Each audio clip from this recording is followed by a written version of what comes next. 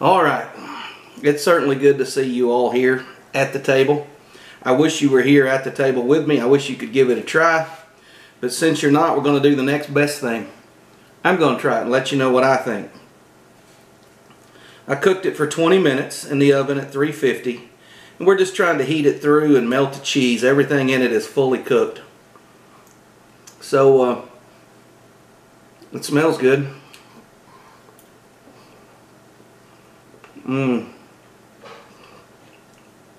That's good. The deer meat, I just cut it with a fork. Tender, yeah. I'll just give you an idea how tender this meat is. I'll just to give you an idea how tender the deer meat is. That's tender. Let's take another taste. Cheesy.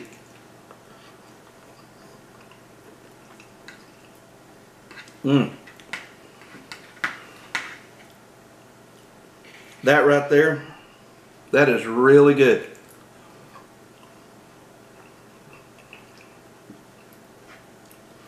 Now,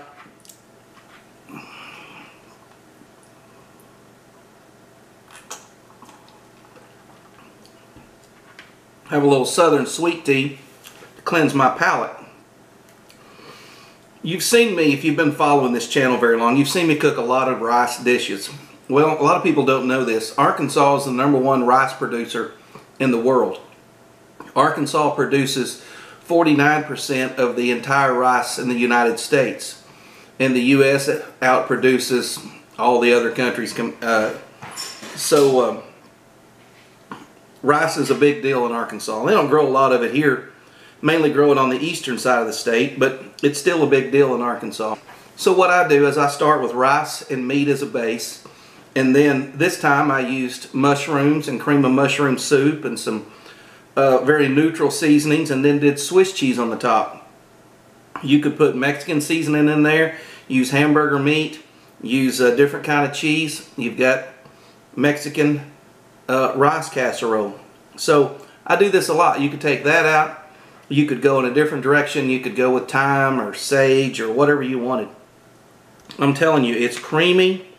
You can really taste the mushrooms. The Swiss cheese on top is perfect. It's like real comfort food. I wouldn't change a thing. Honest to goodness, I would not change a thing. The meat is tender. The cheese, just covering it with one layer of sliced on the top is plenty. Adding the half and half kind of made it a little bit looser casserole, but it really gave it that creaminess that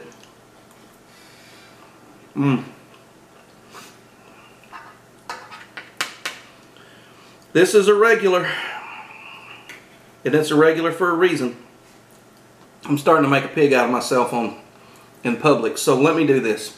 Thank you guys for watching, and give this a try. Very simple, very easy. You know, just a little bit of prep, stick it in the oven, 20 minutes, you're ready to go.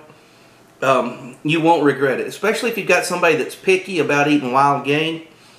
Mushroom, I don't know what it is, but mushroom and rice and duck go together, and I found that mushroom, rice, and deer go together, and it really has a way of neutralizing that game taste of wild game. So give it a try. Thanks for watching. We'll see you back here next time.